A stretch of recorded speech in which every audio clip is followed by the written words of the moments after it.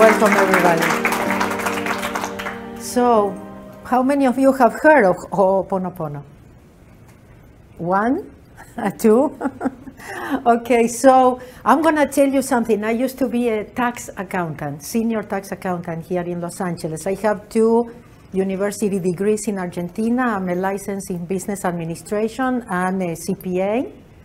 And I left everything just to do this, to travel around the world with this message that I'm going to share with you today. And actually, it was nothing that I planned. I still don't have, I don't set goals, I don't plan anything, because I learned to trust. I learned to trust. I love what the universe plans for me. So everything starts with a decision. Everything. Your life is decisions that you made. Maybe one day that you don't remember right now, but it was a decision.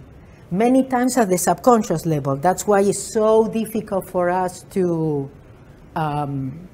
remember. So we were created to succeed, but we are programmed to fail.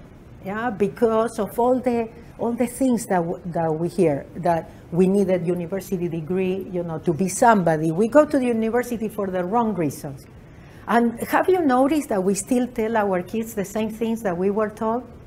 Knowing that we are not happy people. Knowing that didn't work for us. We are still telling our kids the same things. We are still sending kids to universities to be somebody. Because we think that when you have the degree, then you are going to be somebody, you are going to be happy, you are going to have money, you are going to have a stable job, you are going to have money for retirement, yes? And you're still telling your kids to do that, yes? It doesn't matter that in that list, not only that's not true, but in your list is not to raise happy kids. No, they have to be professional, and they have to be this and that, yeah? But we never think of raising happy kids. That's why when I woke up, I wrote a children's book where I put everything I found out, because I thought, oh my goodness, if I knew this when I was growing up, my life would have been so different. And because I had so many things that I found out and so many messages, and I couldn't put it on a children's book, I recorded a CD that now kids sleep with it, and even adults, because the book is for children 3 to 100 years old. Yes, so it's more for adults, really. It's because the kids know.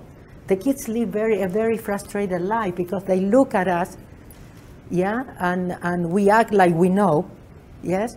So, but they know more than us.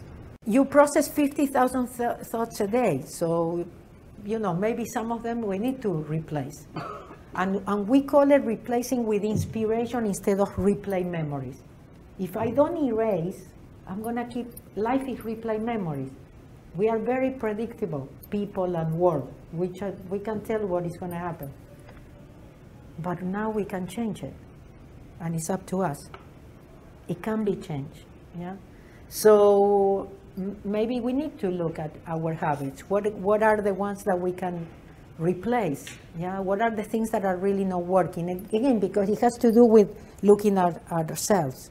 Actually, a mother that came from Argentina to join the group, she told us her son in Argentina runs race cars, races. And one day she had this feeling, the bad feeling, that something could happen. She put it in a forum that we have for the community. And her son had an accident. So she said, I know that Ho'oponopono always we say we never know what we avoided from, because sometimes we say, oh, this doesn't work, expectation. But she said, I'm going to ask my son, no?